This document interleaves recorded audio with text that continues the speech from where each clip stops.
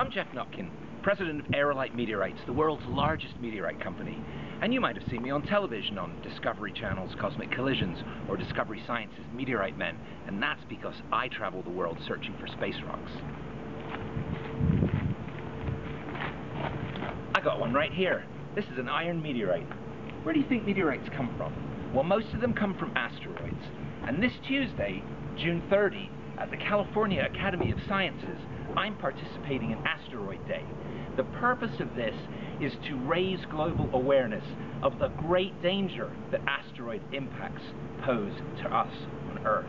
Learn more at asteroidday.org. And remember, this guy weighs less than 100 pounds.